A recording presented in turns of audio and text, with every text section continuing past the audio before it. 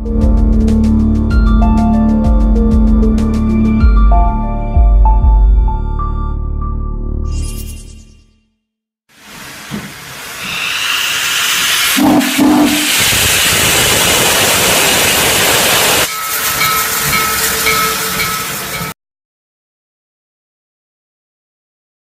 the space, solar, and orbital industry track. So our premise going into this was that there is a potential alliance between these two grand goals, and we wanted to look at it from the point of view of the interstellar community being the customer of why should you care. So basically, we started in, if I can figure this out, that space solar power would be enabling to interstellar travel. And could we characterize how? Could we tell you how good that would be for your goals? And then that in-space power beaming and beam propulsion would be enabling to interstellar travel, and that there could be national goals that would forward both ambitious programs. There might be a critical path on the way to both. And we thought that if we could characterize them, the model that might be cool to use is the decadal study, which is kind of the example of how you do community-wide priority setting. I am unable to figure out which way is forward and back here. Okay. Oh, left and right. Okay. So, you know, obviously there are sort of three classes that we considered. We considered at the low end the sort of star-wisp beam propulsion. Then we thought about the pulsed fusion dataless, and then we thought about the Worldship and how could the applications of power beaming enable those. So all of the things that an interstellar advocate wants to do require big mass, big energy, and big dollars. And that's a problem, particularly because your steady state funding for Curiosity type of missions, all of NASA's budget, is at about 0.008% of GDP. Not a federal budget, of the total GDP. So could you get somebody else to build your supporting industrial base infrastructure on their dollar? So there's this wonderful big opportunity right now where fossil fuels are causing us problems. We have to build a lot more power. We have to figure out how we switch over. And for you guys, since energy choices are only partially economic and are part political advocacy and social values, the question for you as interstellar people is it worth your time to be politically active in SSP? Does it forward your agenda? And I'm going to show you why our guys think it does. So if you consider what the industrial base available to you would be if you chose to pursue your power via an on-orbit system, it would take about 40 years to build a grid on orbit with some useful spare capacity. That enables a lot of growth, so your global GDP is going to be around 600 to 800 trillion, and that means that you could have a Curiosity budget worldwide of 10 trillion, but that's not anywhere near as important as what the global energy market is going to be at that time. Now, what that enables at that time frame is that you're going to have 10 gigawatts of power in 5 gigawatt packages that is standard, with the largest thing being built of about 30,000 metric tons, somewhere around 10 kilometers in scale with 1 kilometer apertures. So that's kind of like what you can start off with. So what does that mean? Well, on the larger end, this means megatons of annual lift capacity. So if you're talking about a pulse fusion spacecraft, that's something that you could orbit in terms of mass in about a week, in terms of this infrastructure that we're talking about. In some cases, a day, but somewhere in the neighborhood of a week. Now, if you want to do a Worldship, it's more challenging. It'd be like 400 years to orbit that, but that wouldn't be the way you could do it. You could self-deploy 10 megawatts of industrial power to a near-Earth asteroid to build it in situ with about 400 metric tons of payload to start. So those of you interested in Worldships, this is why you should like SSP. Those of you interested in Icarus Daedalus type of stuff, that's the kind of infrastructure we could give you for free on consumer demand. So then on the low end, just having a 5 gigawatt solar power satellite could enable these classes of missions. A 1 gram payload at about 5 C, 124 gram payload at 1 C, 10 kilogram payload at about half a C. And if you can go a little bit more than that, then you're talking about the ability to go 10% C at about 1 gram a wafer. So then the other track that was focused on this, they came up with a particular plan that I'll get to after this slide. But this group said, okay, so if we really wanted to do this, and we wanted to be ambitious with the previous goal of America's quadcentennial, what would that look like?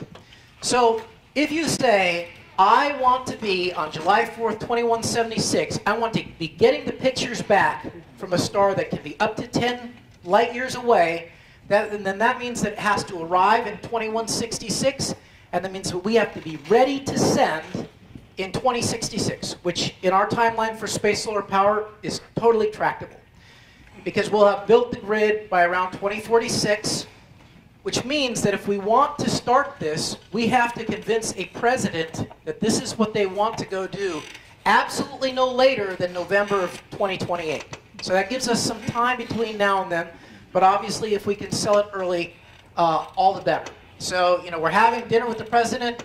We want to commit ourselves to be the first society to reach another star in a human lifetime. And reach it, we mean by image it, send back something. So the beam power was looking at, hey, what would be cool on the way to do that that would prove out the technology that we would need to get there? And so the really exciting thing they said is in 2045, we could be sending streams of these wafer sats at 0.3 C, 0.3% C, which is 10 times faster than anything else human built, out to map our magnetosphere to the Kuiper Belt objects and Planet 9. And then before that, we could be testing smaller, slower at 2035. And we only need about a 10 megawatt beamer to do this ambitious goal as the precursor to going interstellar. So that basically, in summary, is, you know, what was the discussion of this working group. We do have time for a couple of questions. We are going to allot up to 10 minutes per group. So if there's a question or two for repeating this group, let's... Kevin over here. Yes. Kennedy gave 10 years. We're giving 50 years between now and the launch date of the probe. Any questions? Got one over here. You wouldn't mind it happening sooner, would you? We would not mind it happening sooner. That's the no later than date. Beat. So this is the standard to beat. All right, very good. Thank you.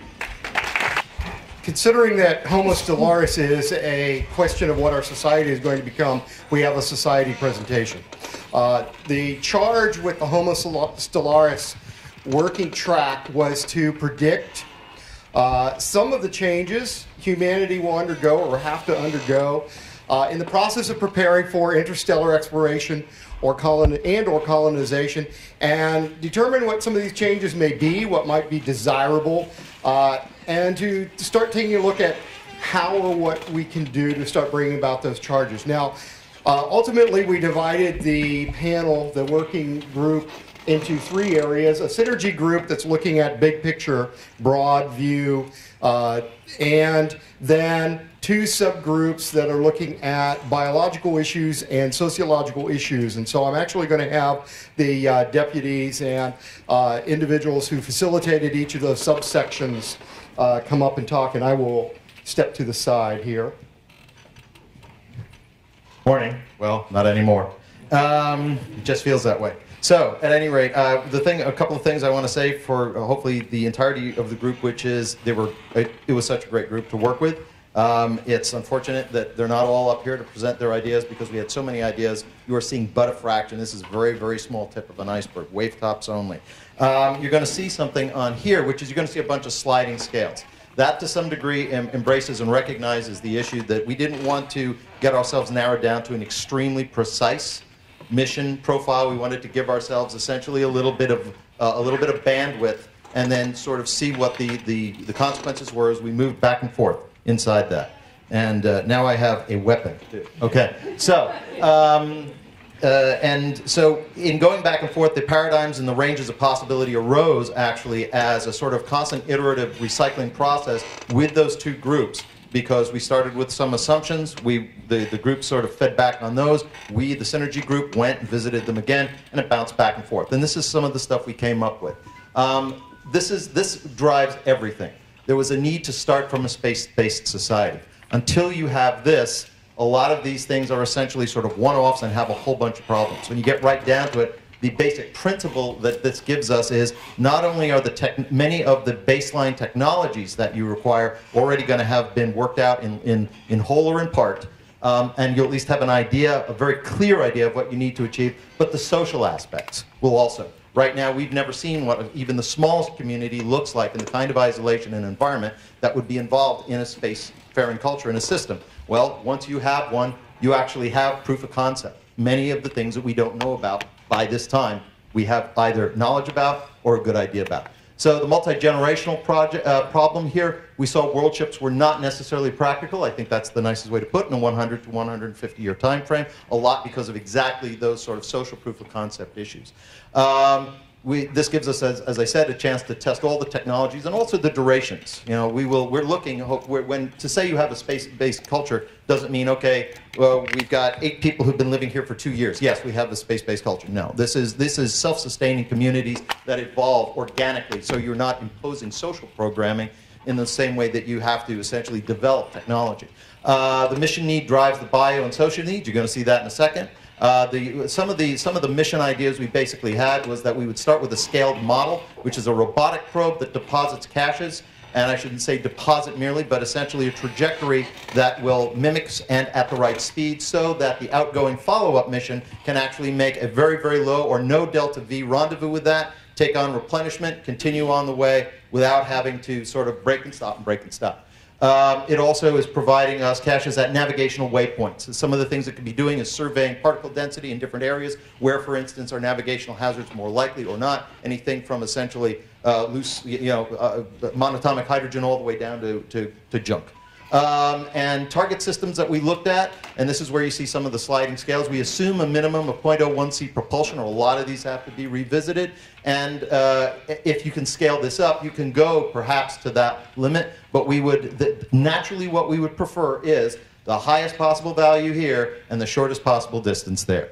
And we're seeing a crew of any place between 60 and 100 people. One of the things we felt was very important, you'll see how certain aspects in the biological component will come into this later. We felt that you should be crewing 5 to 15 people awake 1 year at a time with overlapping crews. So let's say 4 watches or more, so that you always have ongoing institutional knowledge that is being passed on to the next group. They overlap for a period of time. Group 1 goes back to sleep, we'll talk about that later, and then the next, and then becomes, if you will, the training group for the next.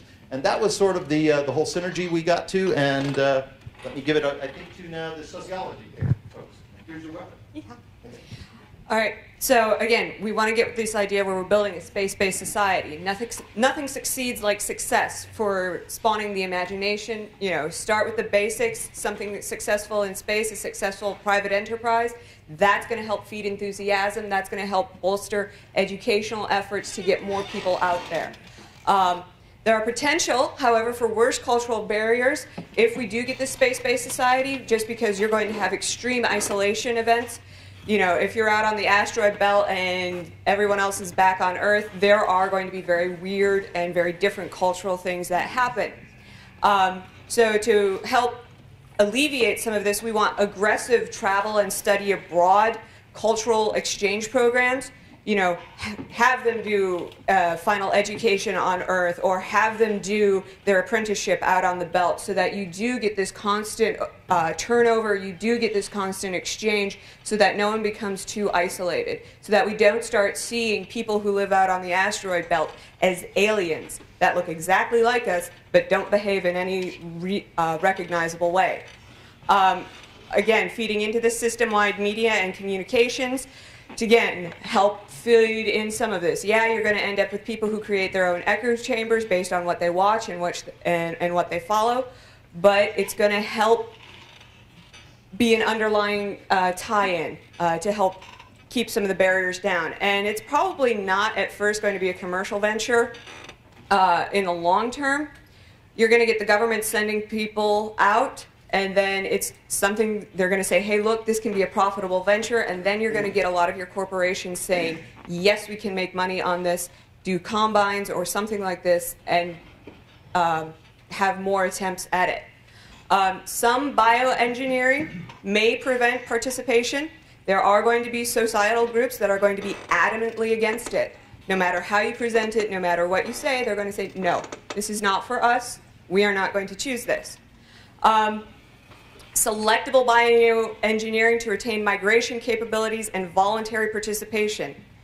Well, you know, what happens if you adapt someone for the asteroid belt and you can turn it off so that they can come back to Earth without any deleterious effects, so that you can have these exchanges going back and forth, so that you don't have to have someone from the asteroid belt or wherever having to be in a hamster ball on Earth to protect them, or an Earther having to be in a hamster ball out on wherever. And again, voluntary participation. Don't make it a mandate. Say, hey, if this is what you want to do, go ahead and do it. And then who goes and who enforces, and on to the next.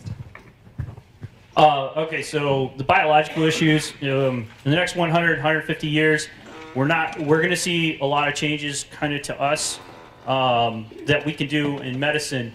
But kind of for the concept of what we were looking at with the smaller ship, you want to do the initial small crew proof of life. You don't want to throw a whole bunch of people out into space and then have 10,000 people die. That would be a major disaster. We need to develop stasis or hibernation capabilities. We see some trends in that right now with some of the surgeries that we're doing currently with some hypothermic therapies that are in use. We were looking at this with it being an exploratory vessel with a small crew. You need to be able to get the single lifespan. So we're looking at how to enhance longevity. There's some treatments out there or some therapies that are probably coming down the pipeline in the next couple of decades that's really going to help us with that. We need to stress the external assistive devices and limited modification over extensive bioengineering. What we're looking at is using technology to help us interface with the ship, and then light modification like the longevity, like prosthesis and that kind of thing that can help us, but we're not looking at trying to radically change the human as we know it in the next 100 to 150 years. Dirty colonists for immune robustness, that's really important. If you're going to put people into a sealed environment over time, when they get to the other side and they come out of hibernation or whatever and they all drop dead from the flu, that would not be, that wouldn't be good. So what we're looking at is instead of trying to create an ultra-sterile astronaut that you're putting into an enclosed environment, you're basically taking the man off the street who's the volunteer and you're putting him in the spaceship with everything that comes with that. So we need to boost the immune system, and we also look from the biological aspect. We need multiple missions to protect against accidents and mortality. So moving forward, the key thing that came out of the entire discussion, and I want to thank everybody who participated. It's been a wonderful track, wonderful experience. Moving forward, the number one thing we found is that we have to develop the space culture before we can understand the space culture. We're going to need to understand the space culture in order to take it further out. But we're going to have to develop it, and we're going to have to make mistakes. That's actually one of the key things that came out of it. It's going to be very risky. We're going to make mistakes. There's going to be failures. There's going to be successes. And really, if we're going to send somebody 20 light years out, we need to know that everything's going to work. And that's why we've got to get out there and start doing it. Thank you.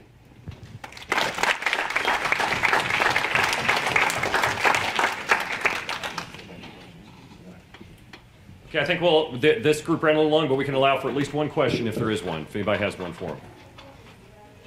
I've got one. Did your group at all, speaking of biological accidents, cover biological happy accidents at all?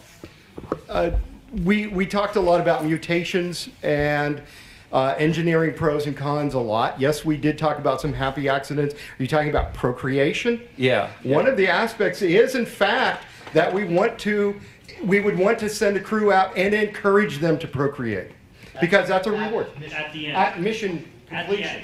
at the end. Once you get there, they have the stuff necessary to start the outpost. You have your colony, your follow-on colony ships, proof of concept. Sorry. So at the end of this thing, you have everything necessary to at least start your outpost and start your colony, and then your follow-on populations come afterwards. But you don't want them procreating while they're on their way there, because now you're adding to the consumables that. Yep. All right, very good. This is great. I'd like to call up the Life System Engineering in the Worldship group, led by Cassidy Cobbs and Michelle Lamontagne. So we're Life Systems Engineering on Worldships, and we actually came out of the last TVIW. Here, you want to hold up this? One of Michelle's lovely posters. That's one of the rings of our ship. So last TVIW, our track worked to sort of do a preliminary design of what a world ship would look like, and this is essentially what we came up with, and we wrote it up for Jabez. And so this year we wanted to focus on the life systems in particular, the ecology and the cycling and that kind of thing on the ship. So to that end, we spent yesterday split into two groups, the biotic group and the abiotic group, and we spent time just asking questions. So coming up with everything we could think of that we didn't know about how life would work on a world ship. There are a lot of those questions. And just pointing at the slide. Yes, that's a, oh, you want me to turn the lights off? And we had a really awesome group. Actually, if everybody from Worldship could stand up, say hi. Yeah, there we go. Yeah, we're awesome. And then today we decided on three sort of primary problems, and we put some actual calculation in, and hopefully came up with a couple concrete answers about those systems in particular. So Michelle is going to start. Okay, so how do we advance the slides?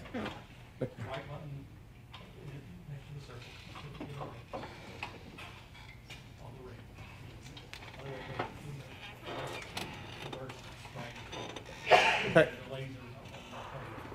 Okay, thanks.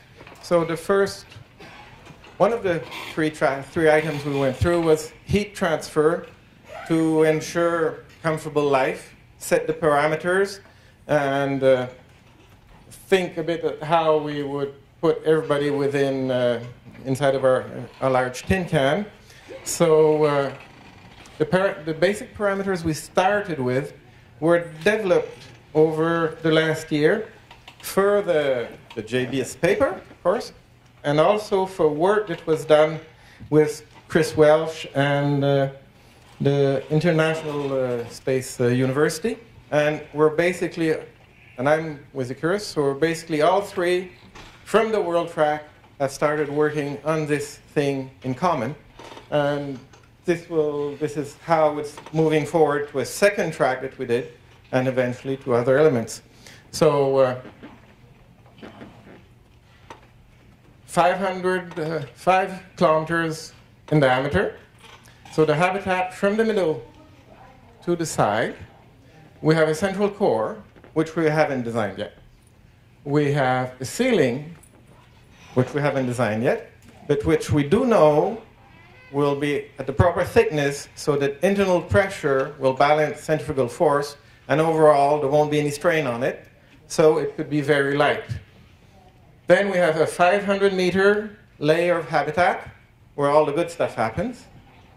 And under the habitat we want to keep between 8 and 38 with variation, so it isn't too horribly boring. A standard atmospheric pressure. We're doing a world ship. We're recreating the world. This is the first order model, the base model. After that, all kinds of variations are possible depending on the need, where we want to go. But we start by making the Earth. So 100 kPa, an average solar illumination, the sun, simulated sun, is our power source at 240 watts per meter square. and equivalent day, night, and all of the variations. Under that, we'll have 5 meters of soil, perhaps, on average. Then a shell, a tension shell that carries the soil. Then a water shield, ocean, combined with an ocean, or separated, depending on biological analysis. Then an outer shell, structural shell that holds everything in. The whole thing is 5 kilometers in diameter. There are unknowns, as we said, the ceiling, the materials. Shall we have a central light with a transparent ceiling? Or shall we have rotating lights, because this is a torus? Or shall we have turning on lights on a 24-hour cycle with a kind of dawn going all around it in 24 hours? There are many possibilities. And we're not stopping here. We can go on analyzing this in the next months and years. Next slide. Ah, that's me. Okay. So the thermodynamic analysis question that this raised. So we have a physical model. In this model, there are power and energy transportation questions. So we have a 500-meter habitat, as we all mentioned, the ground shell. So we have energy coming in, we have energy going out. We want to define a variable emissivity, a system that varies the emissivity so that the power that goes out can vary. So we can vary the temperature according to this variable emissivity and create heat flux around the ship to create weather and create interesting patterns. We also want to study, we would like to know, if these variations are enough to create rain. And this is not known. We might have to have sprinkler equivalents. But as a piping engineer, I know that pipes get blocked, and over 1,000 years they'll get blocked very, very, very, very, very many times. So we'd rather have a working cycle. So we want to design this right away, something that works on its own. Put in power, it works, nothing gets blocked. That's what we'll be working on in the future on this aspect of the thing. And then we go on to the next step, which is actual life. So our second group problem was that of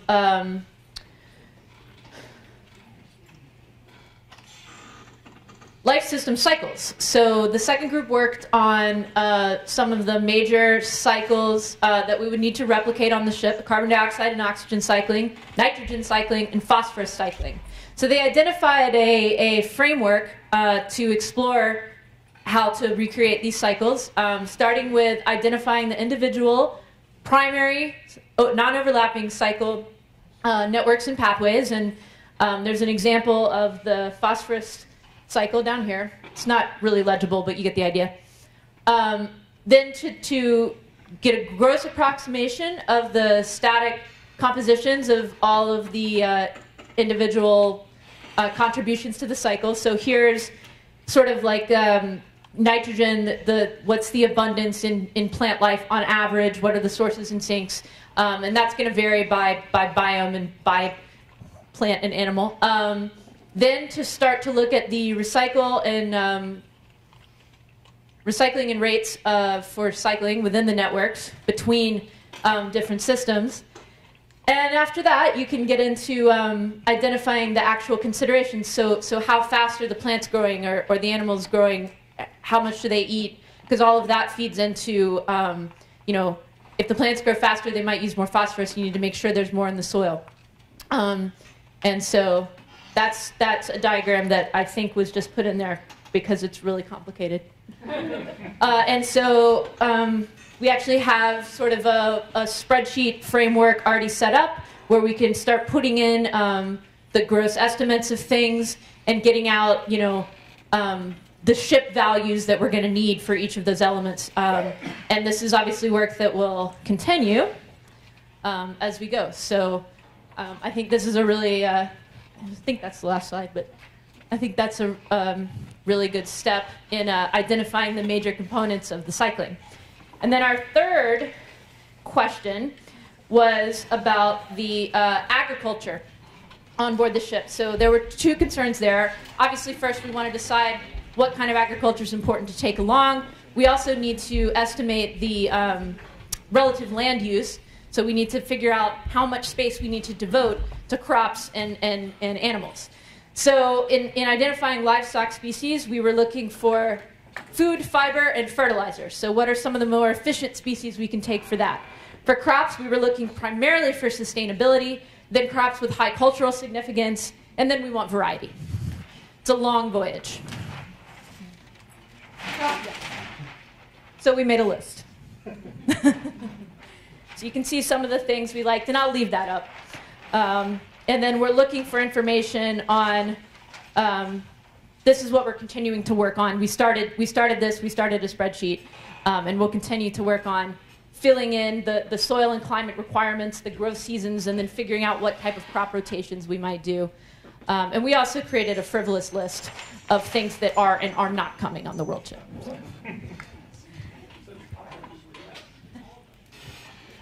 Yeah, we're good.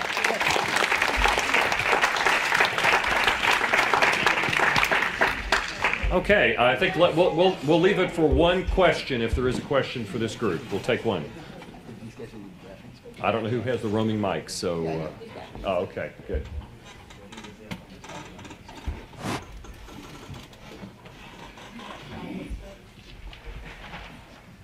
In a quick look there, what I see is a whole lot of herbivores. Are there no carnivores? In which case, how do you build an ecosystem? Yeah, how you build an ecosystem is an excellent question that we're going to have to start answering really soon. The conference is over, you know. As a society. These are just livestock. Yes, we plan on bringing carnivores, probably small ones, weasels and cats rather than lions and bears. And by the way, the intent of these tracks, if we're successful, is there's going to be some kind of a written report that comes out of this, some of which might be published. So stay tuned, and we will be having everyone who attended here kept up to date on the progress of all the work that's happened in these tracks. So, very good. Thank you, the group. Now, the final group is going to present, and this is the proton beam reduction primary extraction from generic asteroid material. So I'll give you Eric Hughes, and I'm sorry, I don't know your name. Okay, matters. Come on.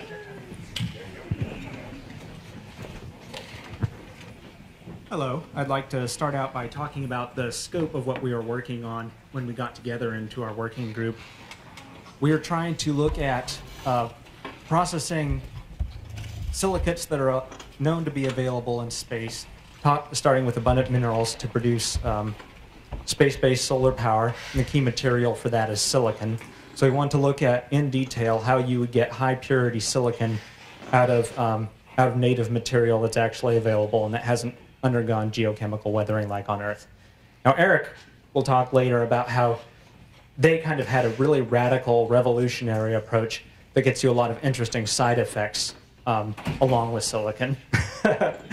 And the group that I worked with, we tried to do a more evolutionary approach that's based on techniques known to work on Earth, based on industrial practice, and iterated and adapted for the space environment. So, unlike a lot of ISRU programs, we didn't start out trying to look at how we could build everything that you'd need for a space-based solar power system, or for a colony, or for mining machinery. Even though we're ultimately going to need all of those things, we wanted to stick to one fairly narrow area of focus and go deep. And Eric managed to go wide too, but it's a really interesting way he went wide. I think we should start with the radical approach, so here's Eric. It still disintegrates things.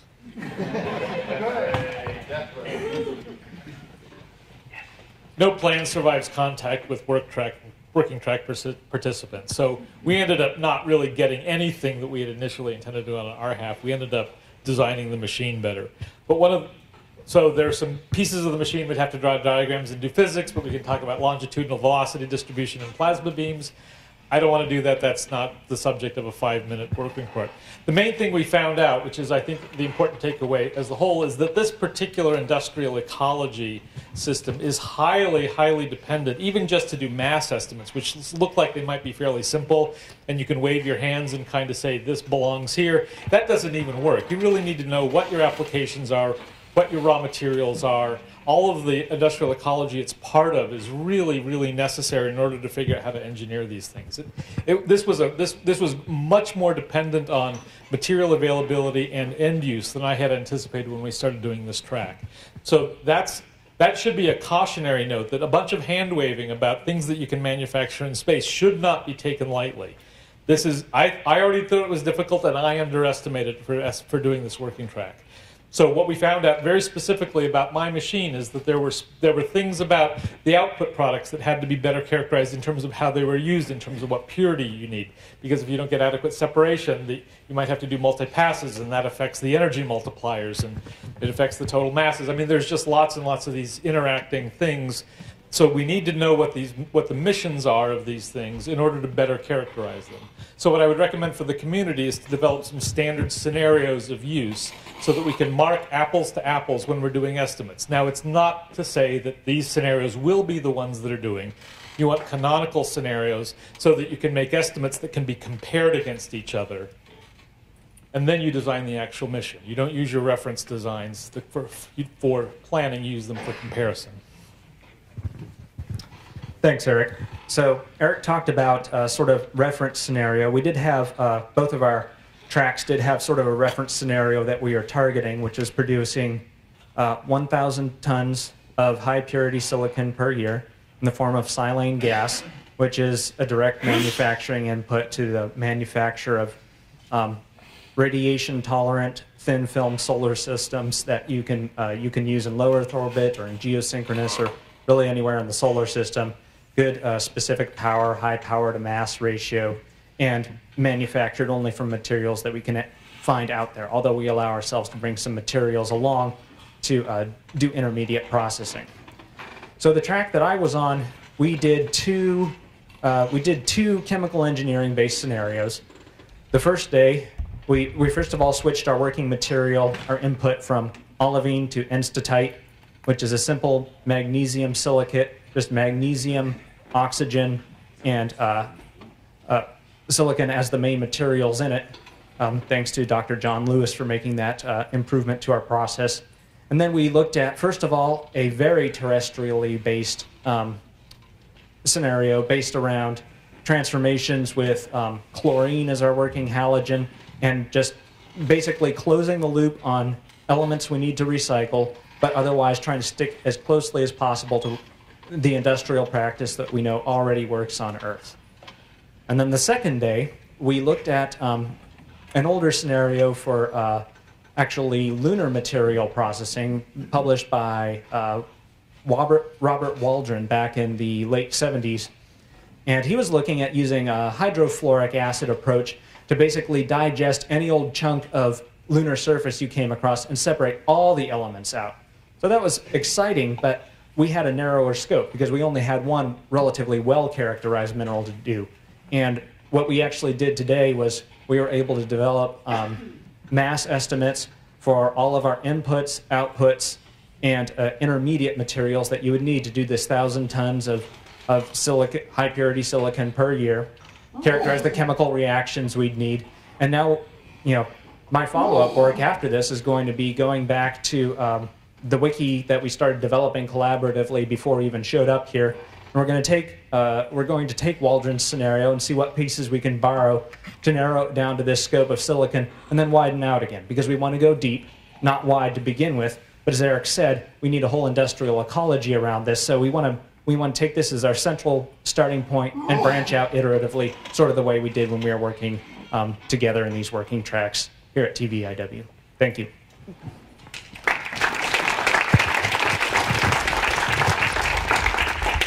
Questions? Jeff Landis has his hand up in the back.